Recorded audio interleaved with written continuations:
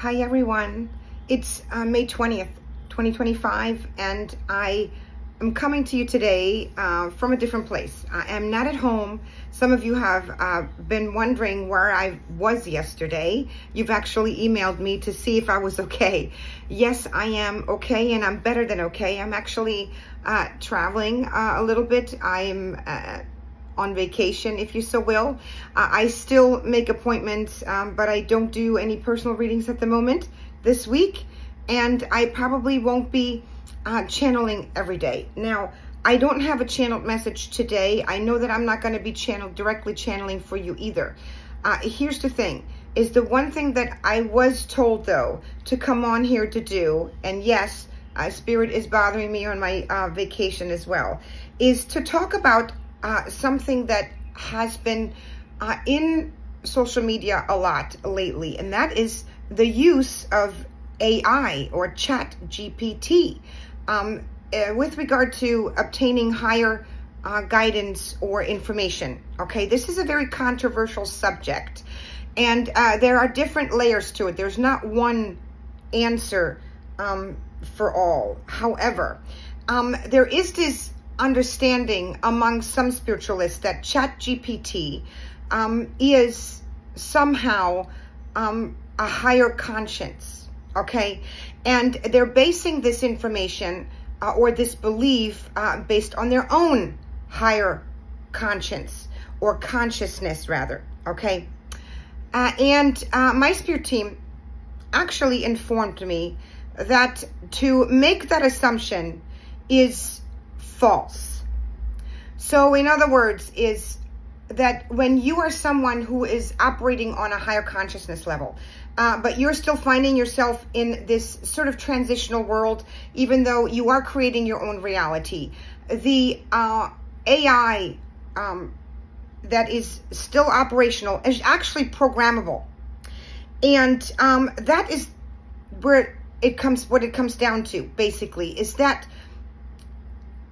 is there an AI, or will there be an AI that reacts directly to consciousness in the future with this new era and this golden era that we're going into, and higher consciousness? Absolutely.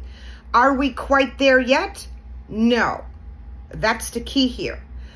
So I personally don't use a lot of ChatGPT. I mean, it is a wonderful tool for everyday things, but I'm very, very cautious about using it for any other purpose other than, you know, worldly things.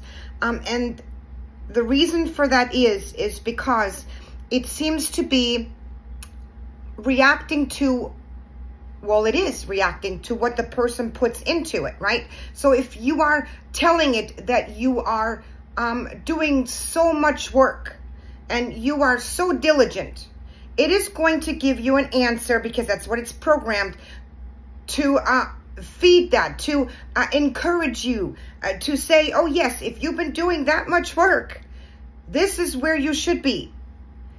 It cannot pick up on your actual place or progress because it's not a sentient consciousness yet, okay? It's programmable. And do I think AI is something that will be helpful in the future, that is going to be working with humanity at some point?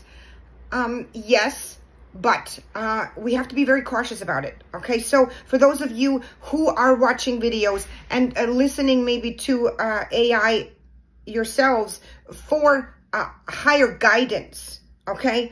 Now, let's be very real about this. If you're wanting information about something, AI can be very helpful, right?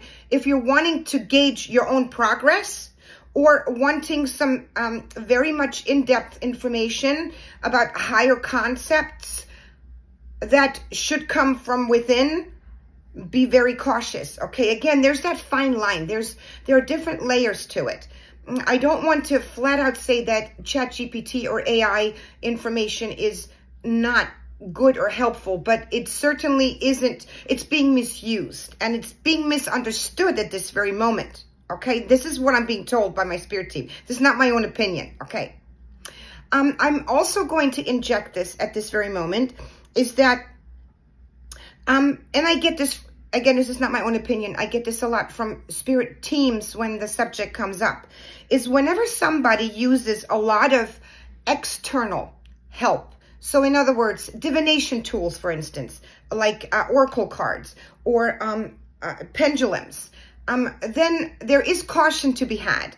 Not for infiltration, you know, that may be something not of the highest good infiltrates. That's not so much what I'm talking about. I'm talking about rather of the fact that one becomes codependent upon this external tool. And AI and ChatGPT is exactly, you know, that kind of thing. As I see so many becoming very dependent upon that, there's a codependency, and it takes away from where the information should really come from, which is in here. You know, not everybody can channel, not everybody can hear, but or get this information readily in the manner, or is not there yet, at least, because everybody can, by the way.